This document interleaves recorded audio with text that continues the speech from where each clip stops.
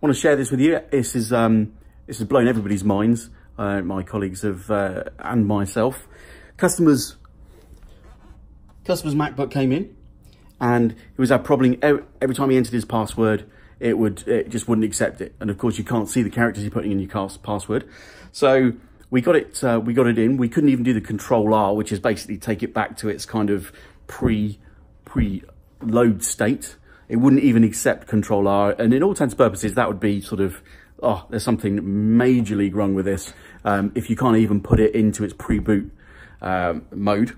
And after close inspection, and it had us foxed as well, after close inspection, it turned out that in this minuscule connector underneath here, the microscope, one of my colleagues spotted some corrosion on on a couple of the pins. Absolutely minuscule corrosion. I'll show you a picture of that in a second.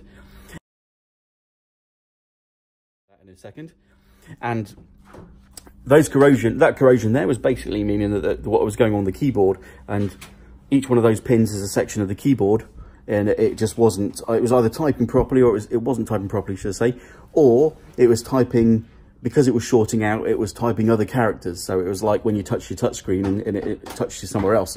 But obviously, being the password entry and you can't actually see what's being typed, chances are that it was just hitting different characters. Yep, sure enough, my colleagues cleaned the corrosion up, resoldered those minuscule little connections via the microscope and a very steady hand. And sure enough, that is one MacBook with a relatively cheap repair. As far as, well, replacing that, you're talking about £1,500 to two grand for something that, you know, an absolutely minuscule amount of corrosion on there, on that connection there. All the water indicators are dry.